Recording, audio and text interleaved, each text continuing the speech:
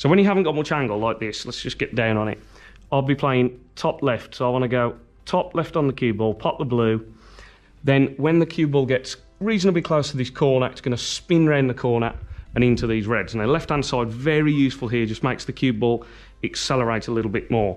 So I've got to go right at the top of the cue ball, nice and smooth, get through it. So it goes off the two cushions, round into the reds, and I think if that one bounces off, yeah, it should have a nice red. So when you haven't quite got as much angle and you can't force it down in a direct line, think about using that running side there, which was left, send it round the corner and into that pack of red.